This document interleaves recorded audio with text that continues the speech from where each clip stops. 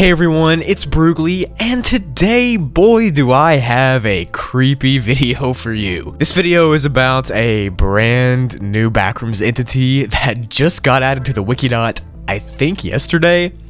It's terrifying, it's gut-wrenching, and I think you're gonna enjoy it. This is a bonus video for the week, it's not gonna affect the upload schedule. Let's get into it.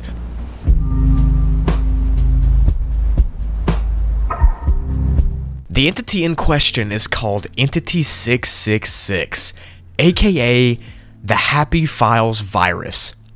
Its IETS rating is 4C, which means the entity is very likely to unalive or wound you very badly if you don't take the proper precautions, and that this entity possesses low-level human intelligence but is still extremely dangerous. The entity itself is like a computer virus that's been causing chaos across the internet inside of the Backrooms, and not just the internet, on the computers, and it's even a real-life threat as well.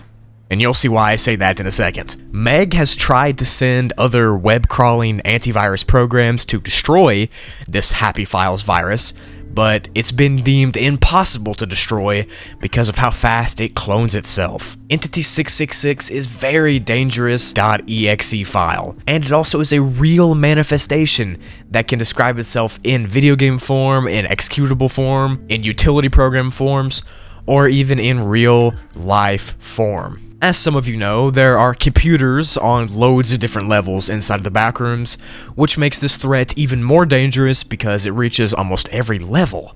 The websites that Entity 666 has been targeting are fileshare.backrooms, iirc.backrooms, folders.meg, and backroomsdrive.meg.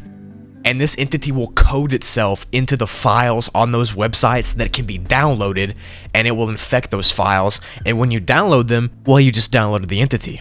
It will specifically disguise itself into a .zip file, so when you download it from the website, even though you thought you downloaded a game or something, it will actually be this entity. Once you extract that .zip file, you'll see a text document that says, "Thank you for downloading this program. I hope you enjoy it. Thank you for using HappyFiles." And the program you're wanting to download will be there too, kind of. But instead of it being a normal high-definition icon, it'll be a lower quality grainy picture instead of the normal one. If the program you wanted to download was like a utility program or something, like Microsoft Word, then the icon will be a picture of the entity's face instead of the normal image. As soon as you open the program, you'll notice that the Windows icon in the bottom left of your screen will also change into the entity's face. There's no way to change it back, you can't close the program with Task Manager, you can't delete it, it's just completely infected, and you're probably doomed. I'm gonna be real with you, you're probably doomed.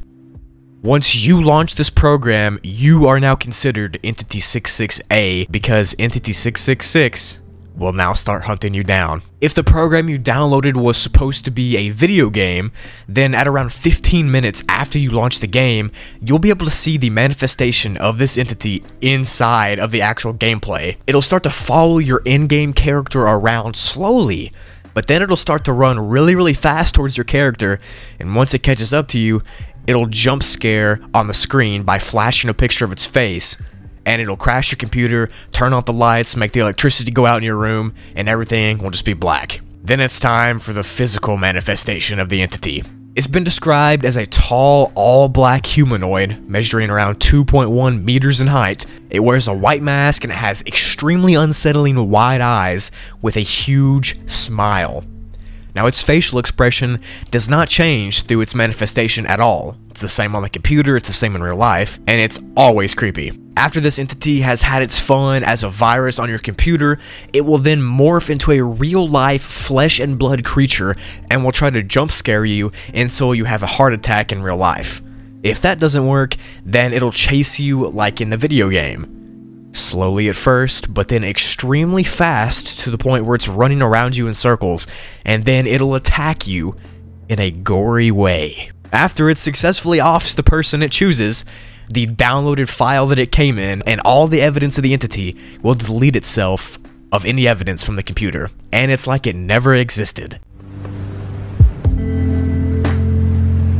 So to summarize, this insane new entity is pretty much a virus that clings to a real program that people would download with the Backrooms internet. It'll infect whatever program that is. Once you launch it, it'll manifest into a real flesh and blood entity in the same room as you and chase you down until it offs you. That's actually terrifying, bro. Like, imagine the reach of this thing. It could reach the entirety of the Backrooms if it wanted to.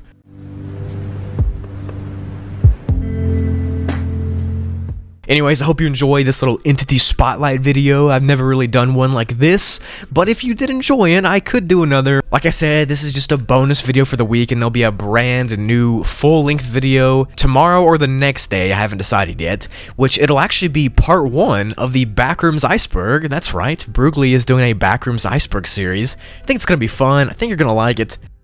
Let me know if you're hyped for that. Go check out TheRelaxedMovement. Just uploaded a video on there about me guessing all of the European countries, and I think I did pretty good. Thank you for watching the video. Let me know if you enjoyed it, and I'll see you Tuesday. Peace.